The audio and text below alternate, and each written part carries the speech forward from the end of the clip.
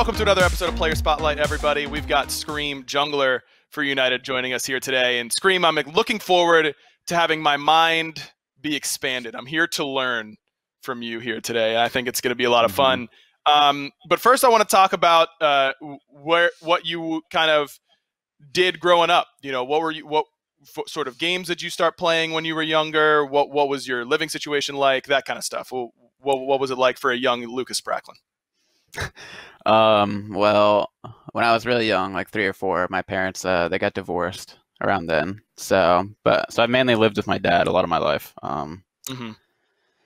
Which, you know, is fine. I love my dad to death. I think he's so awesome. Like, he does everything. He's just a great father, you know. Yeah.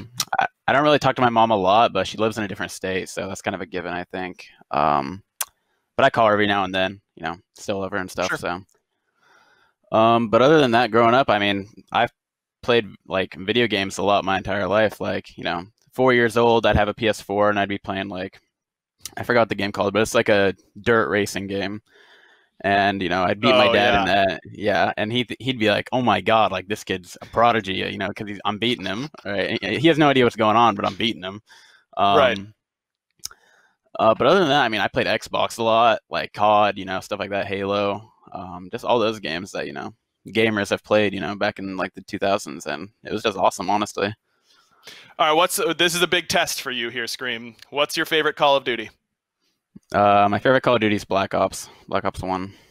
Acceptable. I'm a fan. Okay, that'll pass for me. I wasn't sure if you were part of the Jetpackers. You know, maybe you were young enough, but fair. No. You're a man of good tastes, I can see. So what made you starting playing on PC? What was your first PC game? My first PC game, I think it might have been SMITE. I remember seeing ads about it, and I was like, you know, I was like 10 or 11 at the time, and I was like, yo, that's like I love mythology. Like, you know, 5th grade mythology was like my favorite like thing when we did it in reading class or whatever. So I was like, yo, this is awesome. Like, I get to play as gods. Like, let me try this out. And, you know, it was I played in closed beta back then because it was like 2011 or something, maybe even earlier. And I thought I was really sick at it, honestly. Like, I was kind of sick at it. Okay, I was kind of sick at it. Okay. But yeah, I think it was SMITE, and I don't know, it was a really fun game, and I really liked the lore behind it, so I just had a lot of fun playing it. Who are some of your favorite gods early on that you played? Definitely Loki. I love Loki. Oh my God, dude. Okay, so I have like 4,600 worshippers on Loki right now. Okay. Well, I have 9,400 on Thor. Let's get that straight first. Thor is definitely my highest right now, but Loki originally I had like 4K on, and everybody else is like maybe sub 500. Old Loki model was so sick, dude. I can't believe they remodeled him. Seriously. They stripped that power from you. That's where all of your power in Loki lied, was in that old model, man. That's a bit unlucky for you, but lucky for everybody else, you know? Yeah. Had to nerf you a little bit. What was your when you first started playing competitively, what, you know, were you just playing ranked and got noticed? Like, how did that kind of start for you? Well, I played Challenger Cup. I did play ranked, and I got to like Masters or I think there was Masters back then, season 1, season 2. That was my first time being Masters, so it was really cool. And I played Challenger Cup for like a year and a half before that. Like, I was on a few different teams. Like, you know, I made some really good friends on those teams. Like, you know, but I don't really talk to much of them anymore. But like, the one Challenger Cup team that was like really important to, I think, me getting the start of my career was I don't remember the team name, but it was me, Wubbin, Famous Hate, Marauder, and Ven. Yeah. What was that team name? I don't remember. I don't remember the team name, but I know that I loved that team, man. We were all like in high school or middle school, like ending middle school, and like we just had so much fun every day. Like, we'd scrim a few times, and then we'd play games with each other at night, and it was so much fun, dude. Like, oh, I loved that team so much. But that team was really important because we took at the time Baskin's team, which was sore, to 5 games in the qualifiers for SPL. And that's kind of like, you know, that was kind of like really important because, like, you know, I think they ended first seed in the split that they got in, or it was top 2 or something. Well, no, I was first seed. The split after that. Sorry, let me fix that real quick. Oh, Okay. sorry. Yeah, of course. Yeah. So Pain and Chaos, they were making roster changes, or the enemy team at the time that made finals, they were breaking up basically. Like they wanted to change rosters, and Pain and Chaos came to me, Marauder, and Panda, and they asked if we wanted to play for them, and I was like, that's awesome. Like we get to play with some world finalists, some of the best like people to make young talent better. Like I think Pain and Chaos were one of the like definitely some of the best people to like bring up young talent, I guess, if that makes sense. Like they teach a lot, or they taught us a lot, and I think that they definitely helped molded us into the players that we were, and I think we did really well. Yeah, that was a team that I think everyone was really surprised when that enemy squad that made finals broke up, but with the addition of you guys, really started to look a lot like that team once again. What was it like for you? Because you mentioned that you were either in early high school or finishing middle school when you were first starting to play competitively. You must have been one of the youngest players in the whole Challenger Cup at the time. What was that like, trying to balance early high school, late middle school, and starting to play a game for money? Well, okay, my dad really had no idea what was going on. Like when I showed him my first contract, he was like, yo, like this is kind of sketchy, like like you're making money for playing video games. And I was like, yeah, I mean, just sign it, honestly, and I think it'll be fine. And he was like, let me read over it a few times. But eventually he signed it, so that was cool. But early high school, I mean, it's really not that hard. Like, I mean, some people, they take high school like super seriously, like they'll try and like get like college credits or stuff. I mean, I never really did any of that, and AP classes, stuff like that. I always consider myself pretty smart, but I was never really like a try hard, in a way to put that. So I mean, honestly, I'd hit the ranked queues late at night, get like 5 hours of sleep, maybe miss a few homework assignments, but paid off, I guess. So. It ended up working out, and certainly, MMR homework, like, you got to make some choices when it comes to that. Your dad now, I know he comes to a lot of events. We see him at Worlds all the time, even some of the smaller lands he comes to. At what point did he really like embrace the whole competitive Smite thing and really dive into it with you? I think it was around the first LAN that we went to. It was my first LAN was actually the one in Yonkaping in Spain, or where was it, dude? It was not in Spain, but it was somewhere. The Valencia. It was a DreamHack. Was the one in Spain. Yeah, DreamHack Valencia is where we went. Yeah. Yeah, but I'm talking about the one in season 3. It was DreamHack. Oh, Yonkaping. the Sweden I forget one. Sweden. One. There Okay. it is. Yeah. And that was like the first time he was like, "Yo, this is like really cool." Like, and I think that's when he started getting into it a lot. He didn't really know what was going on the first like split or so, what I was actually doing. I just told him I had to do stuff at certain times of the day, and he's like, "Okay, like that's fine."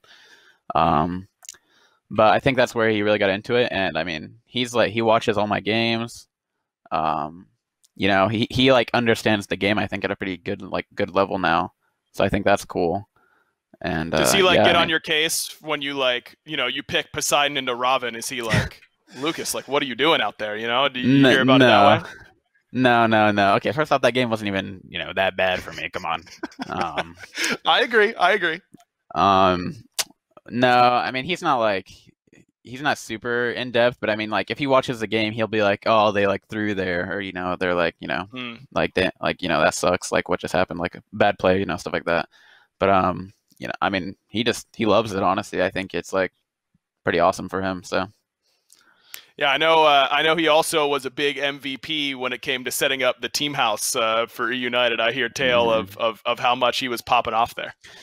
Yeah, I mean he's a welder for his job, so he knows how to do all the handyman stuff. So and he kind of I mean I'm like, hey, can you put this together for me? And he's like, sure. And I'm like, nice. Don't gotta do anything. Yeah. Hey, that's the move right there for sure. So it would be remiss if we did a player spotlight on you, Scream, without talking about the multitude of names we've had from you over the years. Verizial, Scream. I think I'm missing at least one that you played under at the SPL level. Talk to me about your various IGNs and which ones were your favorite and how you kind of came to them. All right, let's start from the beginning. So I was Scream originally, but I Hmm. had I had an accented A, which isn't it's not allowed in the Pro League. So Okay. I had to change that. So I changed it to Verizial for my first split in the Pro League, which is an original Xbox gamer tag.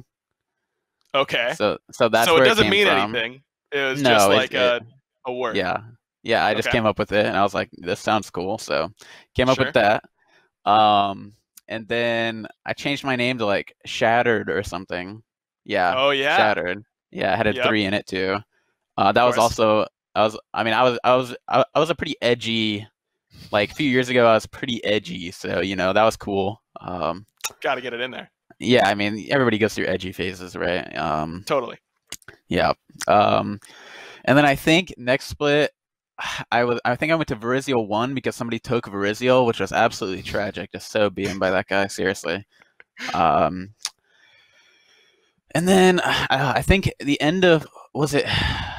Okay, I guess this would be the middle split of season 4. I think I was Veriz Machine. I was trying to get everybody to make their name, put Machine at the end Oh. because we had Salt Machine on our team at that time, or he was Yep. Benji at the time, but I think his name was Salt Machine before. And I was like, Yep. "Yo, Polar Bear Machine, Panda Machine, Crazy Machine," because Ben was Crazy Toaster back in the day. A lot of people Hmm. don't know that. But I was thinking like, yo, we could just be the machine team, and I think that'd be funny, and I think that'd be so like, they would have to cast us like that. Come on, guys, like, come on, like. So I was the only one that went through with that, of course, as I am a Right. visionary. So, You change your name thinking that everyone is going to follow suit instantly as soon as you do mhm. it, and then you end up the only one with machine at the end of your name. Yeah, but I committed to it is the thing. Like, Mike has True. to go in. Like Mike complained to me all the time. He's like, he'd have to go in because you had to submit your rosters every week back then.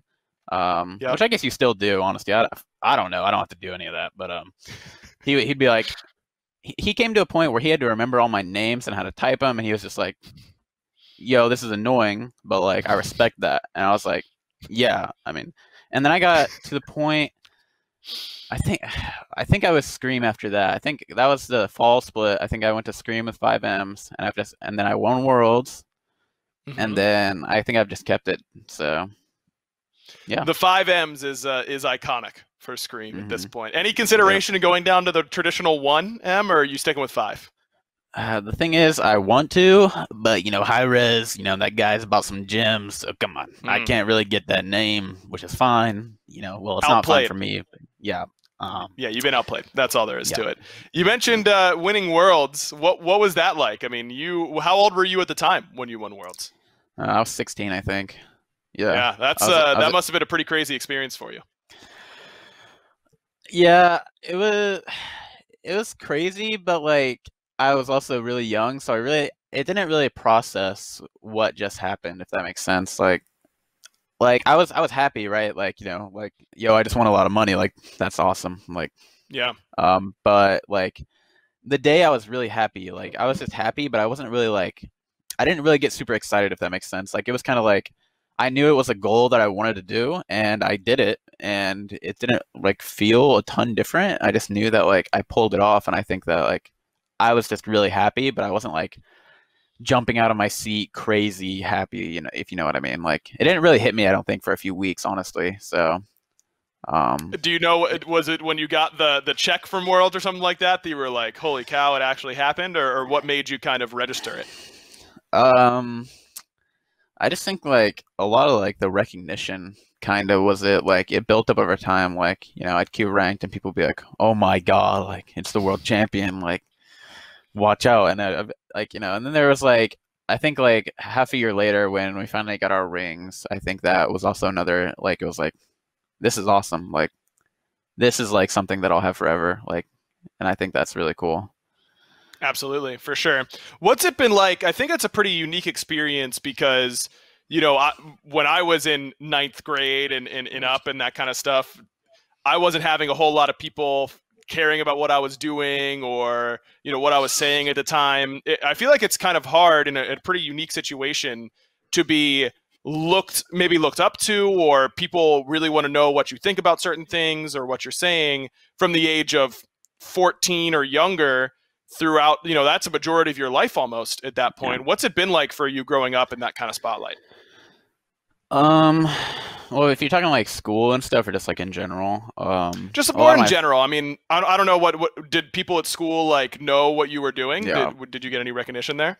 yeah well, I was part of the cool kid club. Okay, come on. Okay. I mean, just throw that in there, of course. Yeah, naturally. Yeah.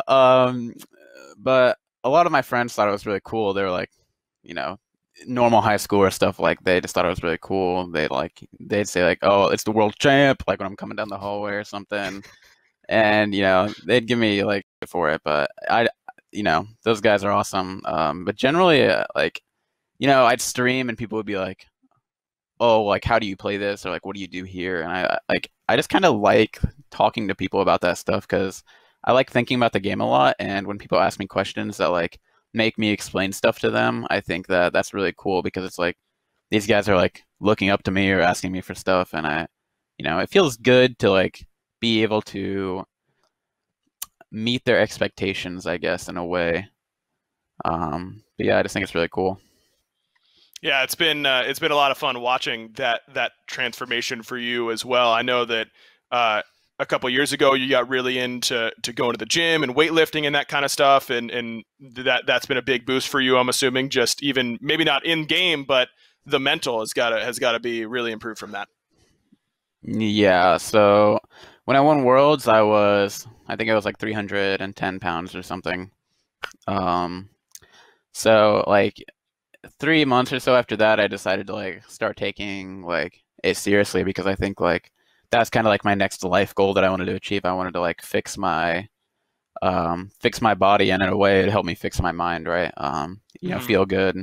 Feel good both mentally and physically. I think is a really important part of being happy and stuff. So I really committed to that. The first year, I lost like 40 pounds. Or no, okay. Well, the first like 5 months, I lost like 40 pounds or something. I have workout. There was a workout class at school. Like we have a gym there that you can sign up for. I think that's pretty common in high schools. I'm not 100% sure, but Yep. yeah, I took that really seriously. But then I decided to make myself a home gym in our garage. It's like pretty high tech, honestly. Like there's a lot of, we have like dumbbells and like a squat rack and like benches and stuff like that. And my inspiration for that was Bajira. He's a weightlifting guy on Twitch. If Yep. you know who I'm talking about. Yeah. So I was like, I'll model like my gym after this, and I guess I think it's really cool. Like I was really fascinated by it at the time. And so now, like over the course of the year, I lost like 80 pounds or so, and I'm down to like 210 right now. And yeah, it's just kind of been a life-changing experience, honestly. I think my confidence has gone up a lot generally because I had self-esteem issues growing up a lot. I think a lot of that's kind of gone away. I definitely still have it. 'Cause it's not really something that you can just like fix, but Sure.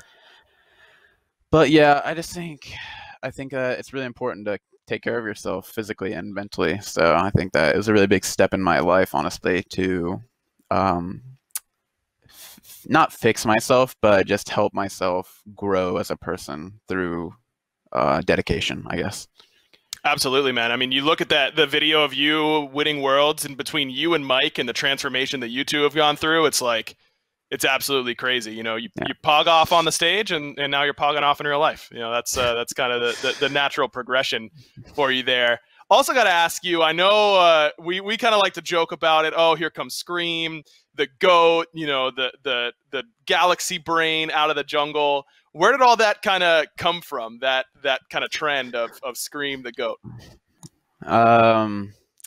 Honestly, like it probably just came from me and Mike having like just talking to each other. Like when we interact, it's just you always know something's coming out of it. Like we're both so dumb that we can actually make ourselves believe stuff that is like just untrue. Like where we used to scrim, we scrimmed in TeamSpeak at the time because Discord wasn't super prevalent.